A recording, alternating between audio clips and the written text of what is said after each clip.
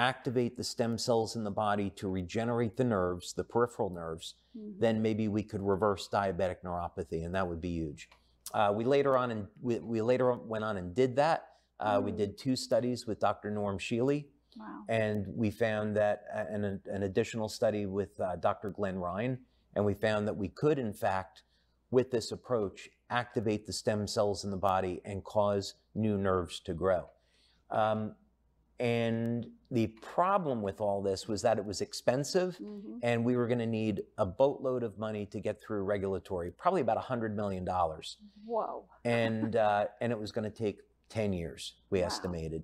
So I had to go back and look at how can we get this into the hands of people that so that it's safe, it's effective, and everyone can afford it.